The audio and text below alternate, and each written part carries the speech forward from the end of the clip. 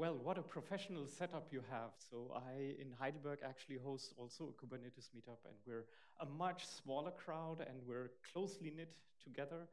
And hopefully, when you look at each other, you hopefully are not sitting next to people you all know, right? Because the meetups are actually to get you engaged in asking the right questions, okay? So when I was asked to give a talk about Kubernetes, I wondered, well, who's going to show up? Are there people who already know about Kubernetes, or is it more, do I need to introduce to the topic?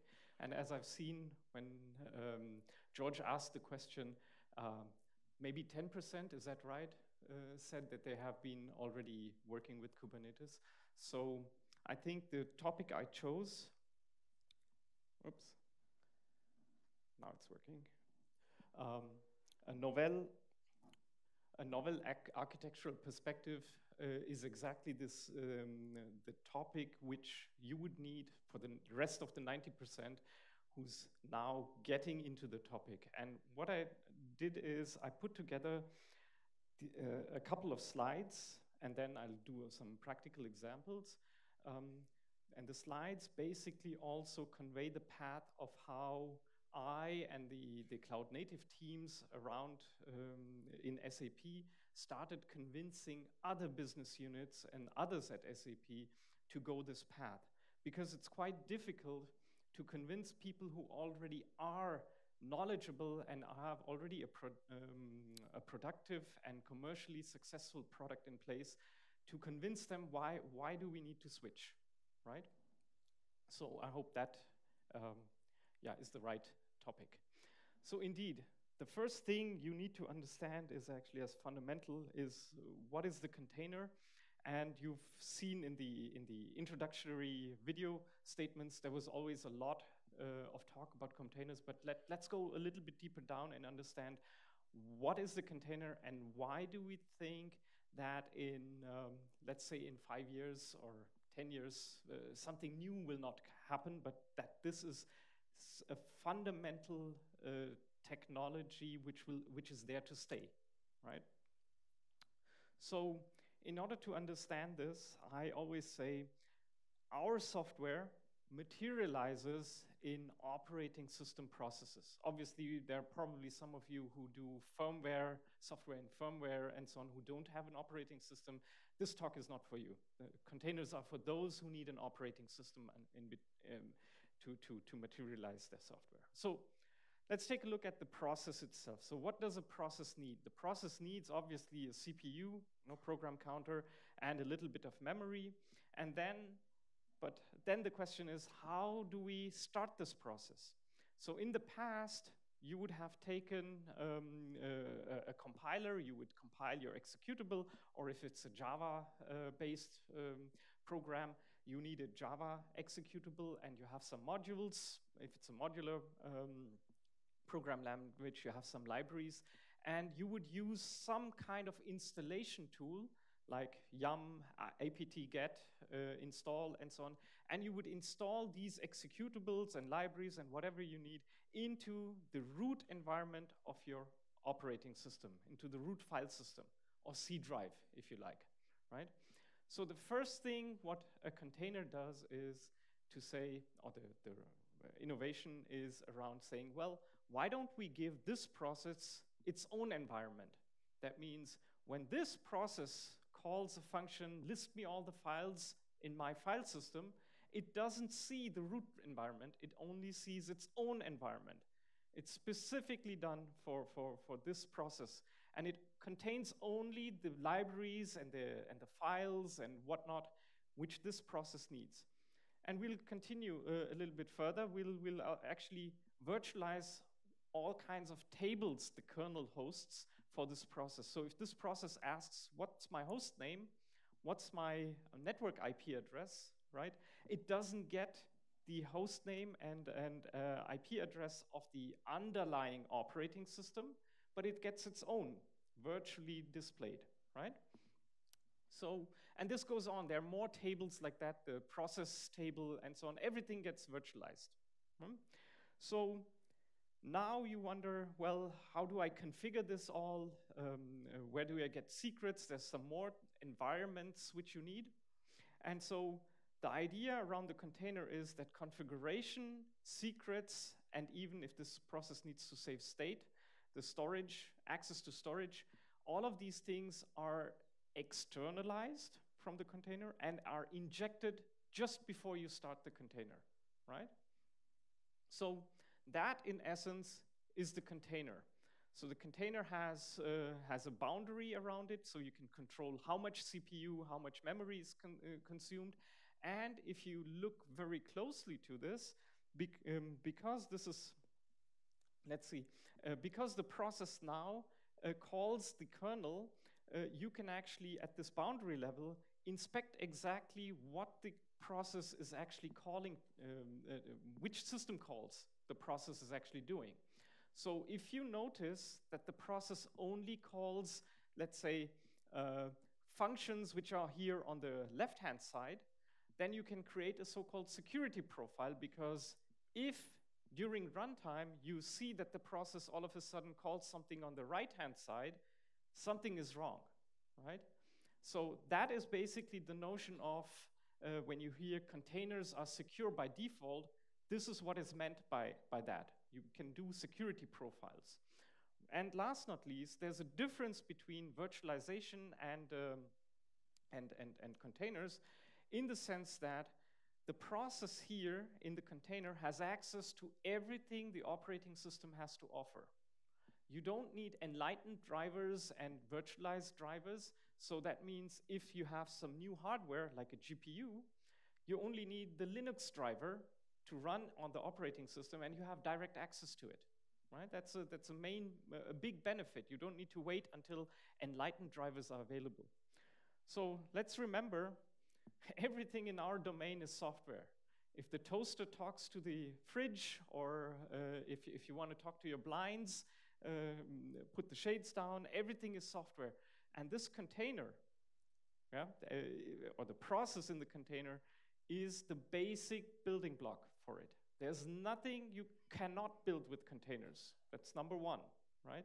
There's nothing to say that, oh, containers are too small, my big process, my big stuff doesn't work in it. No, everything runs like that, can be made to run like that. So indeed, I'm not going to go into the detail here. A container is just a process bound by Linux primitives. And if you want to learn more, the slides will be made available. Let me see, I've created a self-learning. Oh, can't. 1 second to move it over. Under this link, there's a Container 101 link, and I've been told people have used it and have learned around the details of containers. It just walks you through an hour's worth of time, right? Of your time, and then you should be knowledgeable. Okay, so let's continue. What does this bring me? So we have now established that it's an ideal runtime, but it's actually also an ideal packaging vehicle for processes. So you can set up a container registry and take that environment with the library, the executables, and package that up. It's a zip file. And now if you have a host, you just need to download that piece of container, or that zip file, and you set up the Linux boundaries, the primitives, and inject the configuration and secrets, and attach a storage volume, and you can start your process, right? So there are a number of advantages which are associated to that. I'll only focus on the last 3 maybe. So first of all, the process is completely isolated. It doesn't bring qualities or isolation qualities with it, such as hypervisor isolation. They're much stronger. But this is, for most application purposes, this is good enough, right? The bigger advantages are around it's 100% reproducible. If that process is started, you know exactly that the environment you have started it with is what you have decided on. If you've got 10,000 hosts, right, and you want to start a process, you have all these runbook automation and patch management things. There's always one host which didn't get the latest patch, and you're in trouble, right? This stuff is 100% reproducible. Either it works or it doesn't. And last not least, because there's no hypervisor in between, um, it's as fast as spawning a process. And this is a make or break for technologies such as serverless, functions as a service, right? So you can't, yeah. Anyhow, so let's now focus a little bit on some of the principles which come associated with the container. And this is hard to get for many of us who have been doing things the old way. So first of all, I talked about the runtime confinement already, right? So you see that container, you can confine how much CPU it's using, how much memory, and there are other control groups available for how much I/O and so on. You can even freeze that container, right? So that's pretty clear. Next, though, is you have higher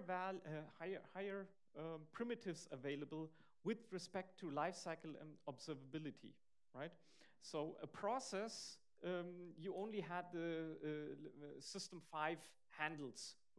Yeah, you get that for the container as well, but you can also add specifics. Yeah, you can add, for example, an endpoint to for an external monitoring system to scrape metrics, right? And we also talked about it a little bit, but the idea of a container is that the image itself is immutable. So you can take this container and run it the same way in development, test, and production, and so on. This has a lot to do with the patch management, which I told you about. Image immutability and reproducibility helps you to get the same behavior in different environments. And last not least, around self-containment and disposability, you can see here we have externalized state, config, and secrets, right? But the build time is something where you put in the image immutability, and you can choose at runtime how the process in that container manifests with which environment and so on. And because you have this externalized, you have externalized basically the specifics, what you can do is you can stop a container, change the image from version 1 to version 1.1 and so on, and you can basically do updates, patching, and so on.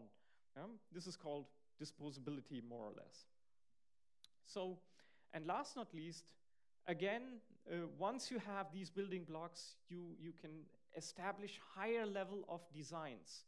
So a container within the Kubernetes world is not run individually, but it's run as a pod. A pod is basically the context to run multiple container images within the same control group and same isolation boundary box. So that means you can actually separate different concerns. So container 1 here takes care of one thing, and container 2 takes care of something else, but they do it in a collaborative manner. They talk to each other. And so you all of a sudden see design patterns evolve, such as the sidecar pattern, right? So the main controller container here could be a web, Apache web service, and the sidecar pattern could be something which fetches the data from somewhere outside and puts it on a storage which is accessible for both. Or there's an adapter pattern where an adapter talks via the local connection, or again via shared storage, to the main container. And this is being used, for example, by Istio, by service mesh, right? That means in the adapter pattern is such that the pod, you only say, I want to run my main container, but the framework actually injects an adapter which then does the communication for you to the outside world. It is used, for example, in Istio with the Envoy proxy in such a way that you, as in your program, you do not need to take care about TLS, about SSL, handshakes, and so on. Everything you communicate is in a transparent way, but the adapter, the Envoy proxy, does all the SSL handshaking and so on, and also does the retries. If you focus into this topic more, you'll see how beautiful that is. And last but not least, there's also an ambassador pattern. I'll skip that for now. So taking all of this together, you can say that there is cloud native architecture is introducing a fundamental architectural shift. And let me explain that by these pictures here. So we are used to work with systems, with machines, right? So when we look at infrastructure as a service, that was already a big innovation. But what did we do? We abstracted the hardware, and we got basically the system as a virtual machine, as a service. The operating system itself was delivered to you as a service, but you would have to think about, how do I install my application on top? And you would do this imperatively. That means you would design your landscape. Say you need 5 VMs, you need 1 database machine, maybe 1 middleware machine, and 4 application servers. You would design it quite explicitly. So if, of course, some advantages are already there. You can with infrastructure as a code and other means, you can automate these things. So if the 5 application servers were not enough, you could automate it externally in such a way that if the workload increases, you add another machine. Right? That's what abstracting the hardware already brings to you. But with the rise of containers, and Docker must be credited for that to make it ubiquitously available, and with orchestration schedulers such as Kubernetes, I think we can all agree that Kubernetes has won the scheduler war, right? And with design patterns using pods, we are now moving into a declarative world. So first of all, what you see here is I've taken the application design and taken it apart into so-called microservices, right? So each of these individual pod boxes there basically is a microservice, the front end connecting to the application business logic, back end connecting to the database. There might be messaging and other things involved here, but these are now individual containers or pods. And what you do is you consume the infrastructure now in a declarative manner. That means you attach auto-scaling requirements directly to the individual component. That means if the front end is now reaching a certain workload level, it automatically duplicates itself, auto-scaling, right? If the database, now that's a little bit more complex, if the database is a distributed database, the more data goes in there, the more queries it gets, it can automatically expand, right? And last not least, this is the orchestrator and the scheduler of Kubernetes. You are also running on a pile of hardware, obviously, but you're thinking about it completely different. So essentially, containers and Kubernetes make you redesign your application from being machine-centric to being application-centric, okay? So all right, so how does Kubernetes actually do that? And we'll hear a little bit more, I think, from Nikita later. We essentially establish controllers and control loops which go from an imperative design to a declarative design by measuring the system. And I've kind of depicted it here. It's an infinite for loop, which always measures what is the current state and compares that to the declarative desired state. And if it sees any differences, it makes the according changes, right? So that's one of the fundamentals of Kubernetes itself. So let's go ahead and do a practical example. So let me explain that here quickly. You can take a look at this, the code itself. So what I did is I took a Golang program, a web front end more or less, and I containerized it. This Golang program exposes an HTTP endpoint, and there are a couple of applications which take you through individual features of Kubernetes. We will not focus on all of them, we'll just focus on one. And so, yeah, I will do the following first so that we get going. I will start it, and then I'll explain you because it takes like 2-3 minutes.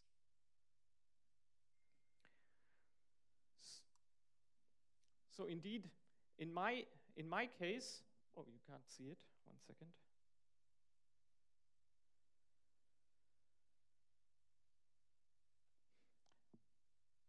So in my case, my application, my is built upon a couple of microservices, and you can see here.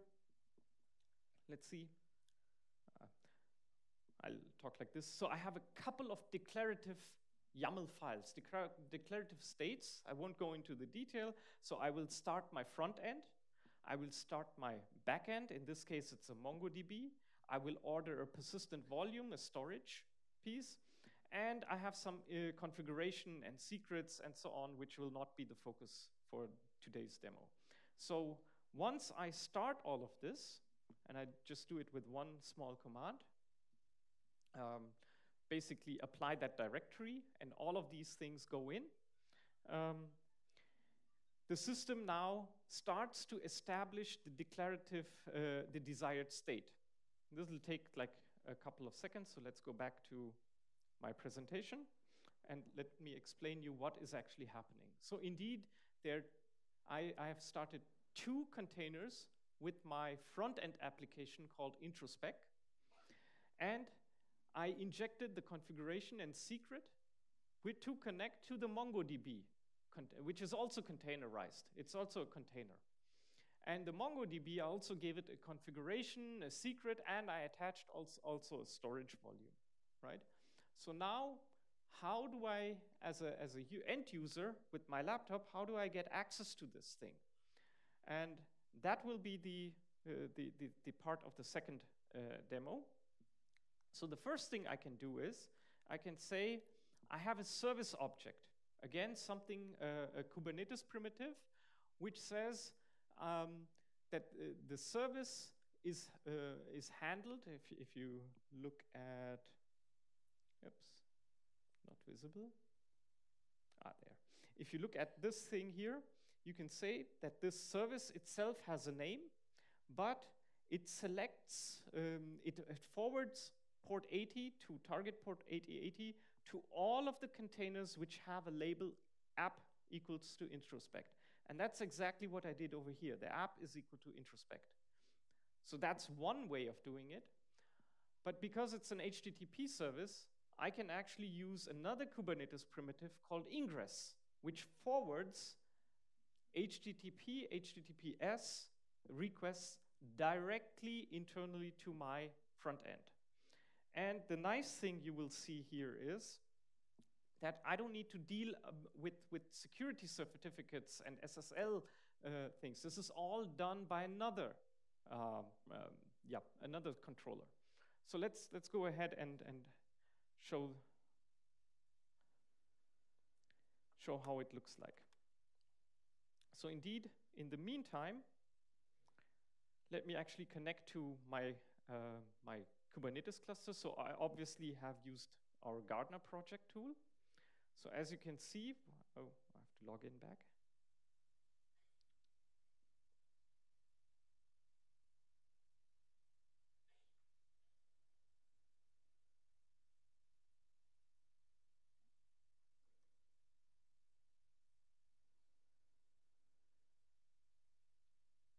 So here's a list in Project Core. There are a couple of test clusters, and this is mine.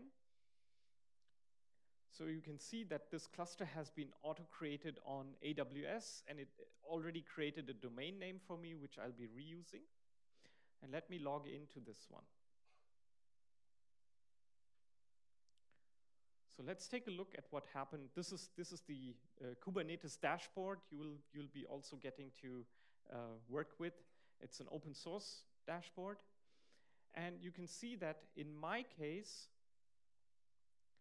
there's one MongoDB and 2 front ends which have been created for me. So if I now take a look at the services, this is the first example I did. There's this introspect service, which has an internal IP address of the cluster, but I'd like to get access to it from outside. It's an internal IP address, this 100.65 and so on, is not reachable from outside. So how do I do that? So obviously, this cluster is hosted on Amazon. Amazon offers load balancer services for them, for routing traffic from the outside to the inside. So let's do that. So let's expose our internal service via an L4 TCP load balancer. So what I'm doing here is I'm editing the resource object of the service directly in the Kubernetes system, right? This reflects the actual up-to-date state of that object. And here you can see the type is a cluster IP. That means it's an internal IP address. So what I can do now is I can say I would like to order a load balancer.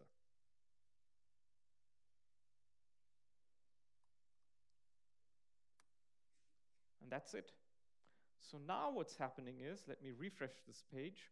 All of a sudden, a cloud controller integrated with AWS saw the change, saw that the desired state has changed, and now is creating an AWS load balancer for me. So this load balancer will take about 2 minutes to start, so because there's a DNS name and so on, which needs to be ordered, so it's not immediately available. So after 2 minutes, we'll revisit this page. So that's one way how to expose your service, your internal front end, to the outside world. But we can do much better. As mentioned earlier, we have here the object ingress. So what I'm doing is I'm basically saying my host name. So part of this domain name has already been given to me by the Gartner system. But you can see I'm just taking a wildcard entry called intro. And I'm also not only doing that, I'm not only forwarding requests to this domain name to a backend called introspect, right? But I'm also ordering an SSL TLS. And I'm doing that by using annotations which another controller works upon. So there's a let's encrypt automated way of receiving SSL certificates. So when I apply this ingress desired state or specification document, 2 controllers will go ahead and do its work. One is the Nginx internal load balancer, this is the internal load balancer, and the let's encrypt to fetch the TLS for me. So let's do that. And immediately, because here the load balancer has already been set up, I have access to my application, and notice the SSL handshake is secure. It's a valid certificate, right? So this is quite helpful, but sometimes you don't want to use the domain names which have been given to you by say, the service provider, right? Like this funny, let's actually, in the meantime, take a look if that, oh, there's this one here. So this is also working. You can see here, this is not secure. This is HTTP forwarded, right? So by the way, during meetups, this is not a conference. Mistakes can happen, yeah? So people should be free, but no mistake happened. Okay, so you can see that if in the Gartner case, I already had a nice domain name, but if I would be using AWS, I don't like this funny UID host name and so on. So obviously, I did something in the background. I have my own domain name called Act Virtual. So I had already set a DNS entry, and what I did earlier with the ingress object, I did another one pointing to my domain name, introspect@actvirtual.com. Much nicer, and you can see it's also the SSL certificate is auto-loaded for me. I didn't have to do anything, right? Okay, so let's actually see if it works. So my guest book program here, Vasu was here. Let's submit it. Seems to work. So my front end is working with my back end. Okay, good. So that was this demo here. So let's go ahead and do something else. So typically, I have a version 1.0 running, and I would like to update my, my installation, my microservice installation. So what I will do next is I will, first of all, react to higher workload. I will scale my front ends.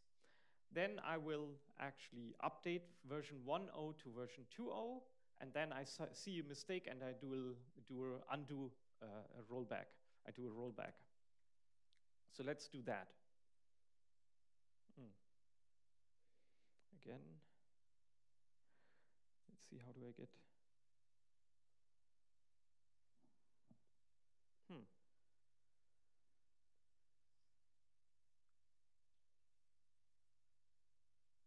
Seems I have to get out of presentation mode. Okay. So for this, I'm using a nice little application which I found, which actually demonstrates you what's happening live in the system. So you can see here, I actually have my Kubernetes cluster is only on one node, and it takes too long, but if I would scale my application to so many containers that one node wouldn't be sufficient, Gartner would kick in and actually auto-scale the cluster as well, but I won't be doing that. You can see my internal service object called introspect with the internal IP. It's pointing to, at the moment, 2 instances, container instances or pod instances, and you can see here, replica is equal to 2. So what I'm going to do now is I'm going to scale the replicas to 3 deployments. And as you see, with yellow here, a 3rd pod was created. And now I'm going to do a rolling update to the version 2.0. And the way I do it is I actually edit the live state of the Kubernetes primitive or object called deployment. And I'll go and find my image. So here you can see image, the container image called 1124 introspect, version 1.0, and I'm going to change it to version 2.0. I'm going to save it, and let's take a look at how this unfolds. So you can see in yellow, 2 new versions were being downloaded and started, and one version 1.0 is being killed. Now the 3rd version 2.0 is started, and you see the 1.0 is gone. That's it. So actually, let's see if my application still works. Indeed, it's version 2.0. But I found this is a mistake. The color, I don't like it at all. So let's take a look at what actually happened in the rollout history. And you can see revision 1 was when I scaled it to 3, and revision 2 was when I edited it manually. I did some manual changes to version 2.0, and I want to go back. So I just say undo deployment. So, I have to go back to. So everything is done back. So you can see the version 2.0 goes back to version 1.0, right? So again, you can see in the version history that I've now a revision number 3, which is back to what was done before. All right. So at this point, you would say, okay, I have I've seen some practical examples. This is all okay. Mm, in the past, I've learned to apply my application on bare metal systems. Now I've learned on virtual machines, and now cloud native is coming along. It's just a new piece of underlay. I don't have to actually, um, yeah, this is it. This technology is coming and going. I just have to keep myself up to date. So here's an argument which I find compelling, why Kubernetes is more than just an infrastructural tool. So in my opinion, what's happening is you've seen these stacks many times. There's hardware underneath, and you get infrastructure as a service, and on top you put platform as a service, and in the end you get software as a service. And typically you will find like technologies such as Cloud Foundry, they're positioning themselves as platform as a service tools. And if you're new to Kubernetes, you will be thinking, if you work with it, even the practical example showed it a little bit, you would think Kubernetes is just in the infrastructure area, right? So I think, and you will be working with volumes, containers, storage options, services, networking. This is all very close to infrastructure. And this is how you will be first experiencing Kubernetes. And in my opinion, this is actually totally the wrong way to look at it. And I would argue that you should look at Kubernetes in a totally different way, because with that Kubernetes has an extensibility across all the layers. You can actually, of course, order storage, compute, and networks using Kubernetes. That's what you've seen. And you can, using these low-level primitives, you can create backing services. But, and you might have heard about Knative and other means, even Cloud Foundry is being containerized. You can create platform as a services on Kubernetes. And if you look at functions as a service or web IDEs, which run on Kubernetes also, you could think of it as, well, that's, as a developer, web IDE is a software as a service. Functions as a service is also a little bit like software as a service, right? So, and I was having a hard time to explain this to others. So now let me take you and explain you my path of how I viewed it, and it's a little bit philosophical, right? So to understand this, you have to know the term emergence. And you've often heard the term, the whole is greater than the sum of its parts. It's attributed to Aristoteles. I think in English he's called Aristotle. So, but this is the way I learned to write his name. And he says, that's his thing, the whole is greater than the sum of its parts. And that's a quality you would like to have in a platform, right? So that when you put things together, they form something higher. And emergence is the definition is, an emergent property is a property which a complex system has, but the individual members do not.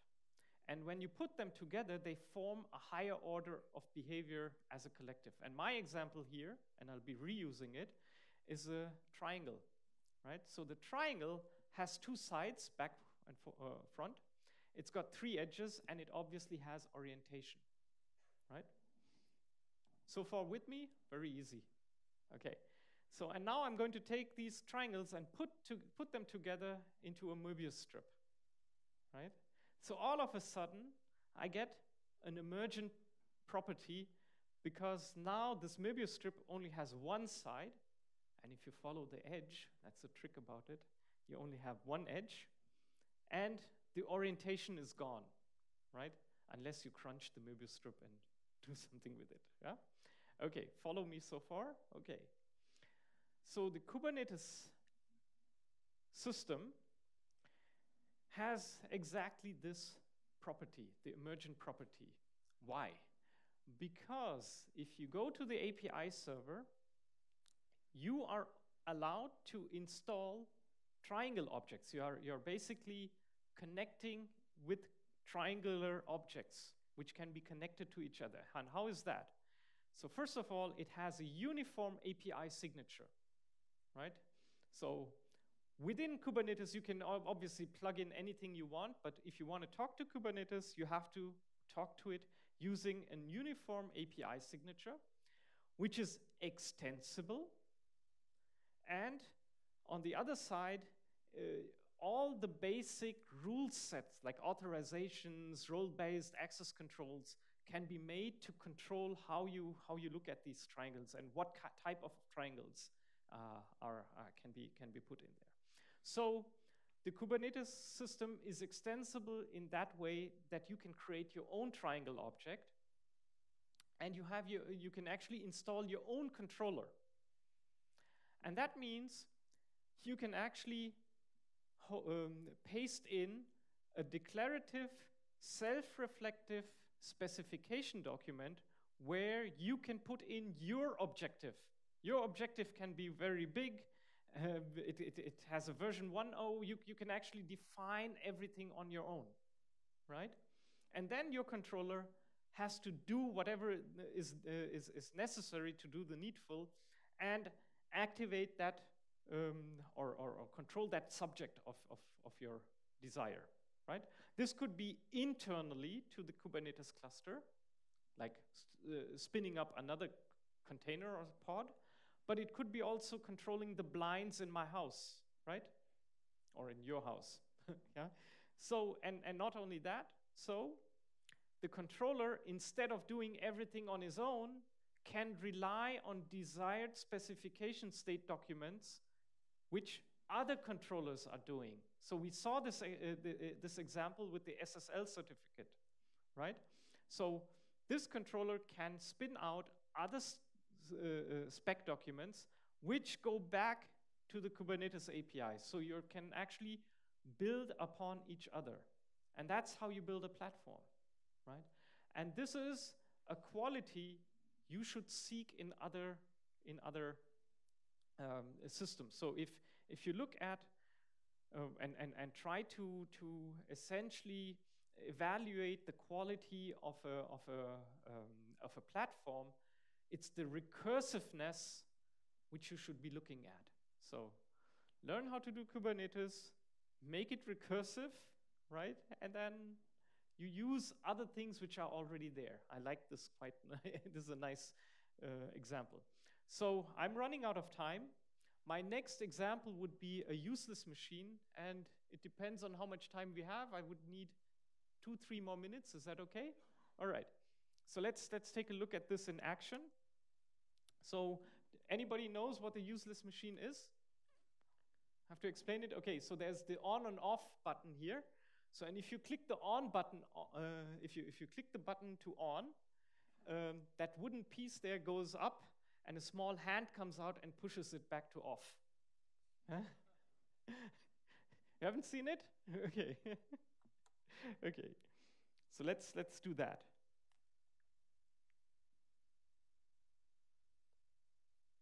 So indeed, I'm creating basically a so-called CRD. And as mentioned, Nikita has some much more detail because she's actually worked on the community project on establishing a CRD.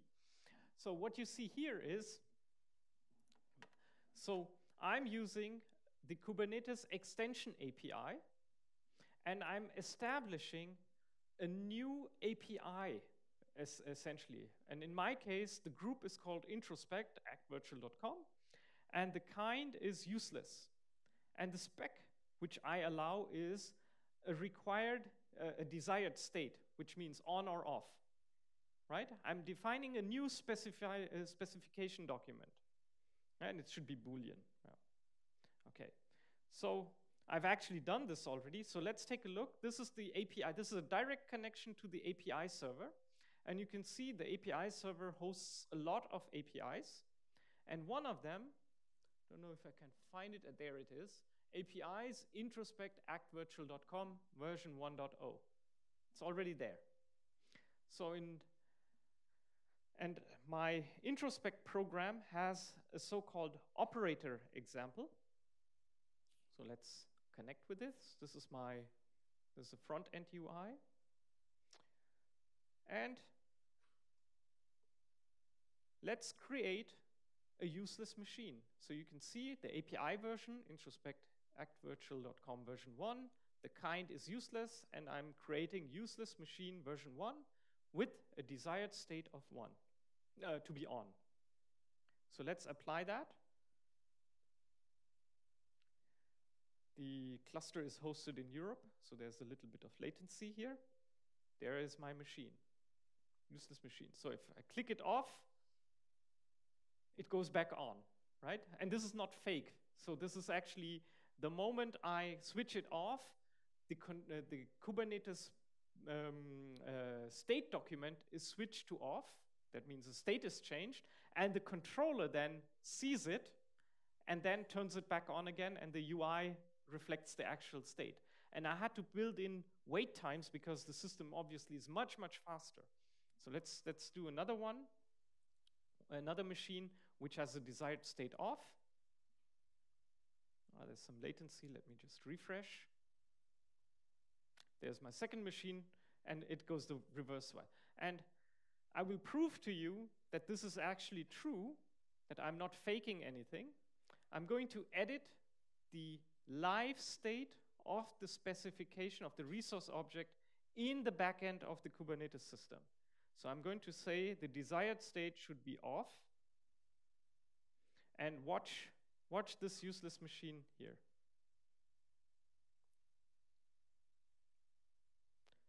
So, and this is my quota era demonstrandum, QED.